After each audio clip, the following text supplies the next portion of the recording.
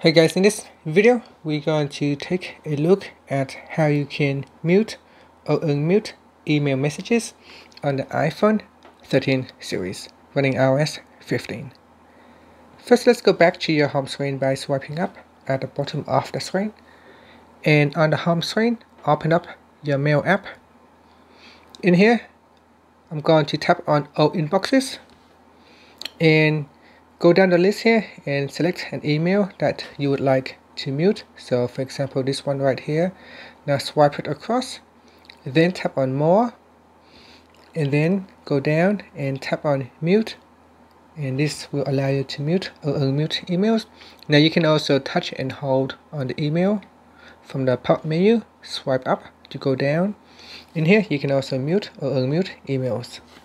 So there are several different ways how you can do this. You can also do it directly from an email itself. Tap on the reply button at the bottom, and in here you can also tap on mute or tap on unmute, and that's it. So that is how you can mute or unmute email messages on the iPhone 13 running iOS 15. Thank you for watching this video. Please subscribe to my channel for more videos.